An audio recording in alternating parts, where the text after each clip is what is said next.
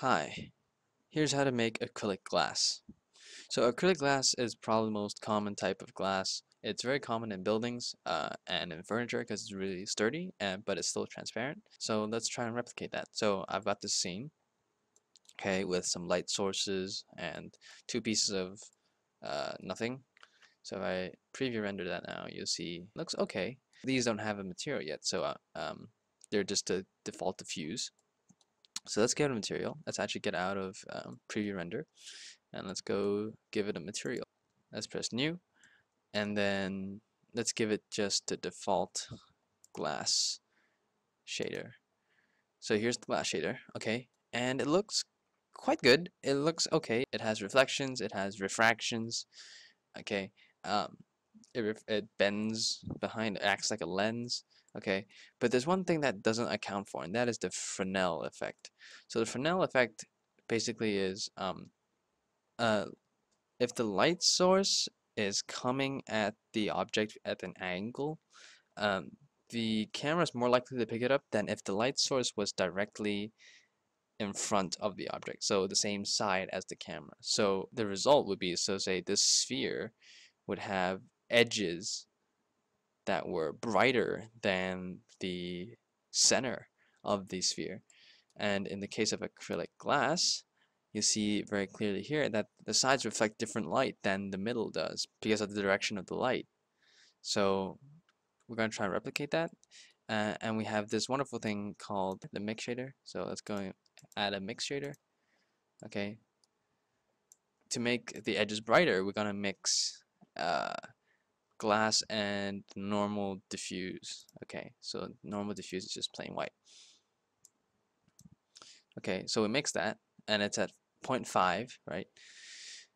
But that creates a kind of a ceramic effect, and we don't really want a ceramic effect. We only want the diffuse to sort of highlight the edges.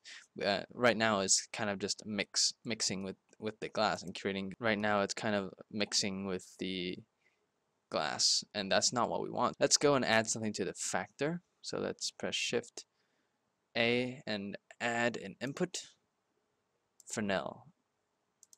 Okay, and this, when we plug it into the factor, you see, voila. Okay, and if we render it again, let's go to camera and render. Okay, you see the edges look different. Okay, if I just stick the glass here straight into material output, okay, you see it's just a sheet of, reflective, uh, transparent stuff. But if I mix it with the diffuse and plug it back in, you see that the edges reflect different light than the center does, and that's because of the Fresnel effect. Um, and that's basically it. There's one thing I want to do though. I think that the center isn't this side isn't quite transparent enough.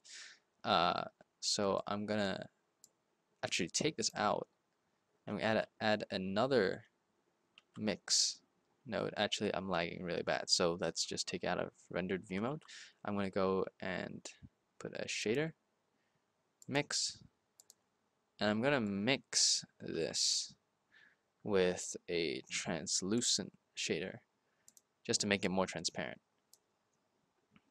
And let's just turn down the factor a little bit, quite a bit actually, so it's siding with the translucent shader. So now we have this glass effect, and you know what, let's just make it slightly green because that's what glass looks like. So let's put in a diffuse. Let's change diffuse color, which is this reflective color. Let's change it to greenish.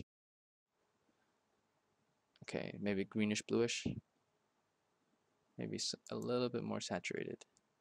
Yeah, something like that. And let's change the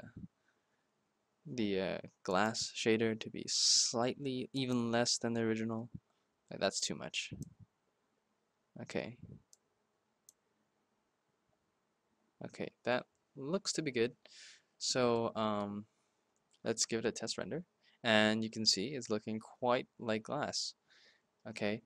I can even change translucent to be a different color. I could play around with a lot of these things. Okay, but I think we're almost finished.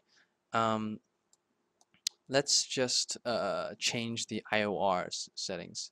So the IOR stands for index of refraction, and basically every different object has a different index of refraction.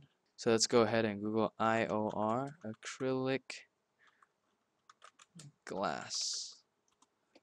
Okay, and you'll see all these list of refractive indices. Basically, these are just um, archives of different IOR values for different reflective surfaces. I like this one. This one's pretty straightforward. You just, you know, it's in letters. So first one, A, right, acrylic glass. So that's 1.49. So let's put in 1.49, which is actually pretty similar to what we have now, 1.49. And let's go ahead and change that. It's a small thing, but it it works.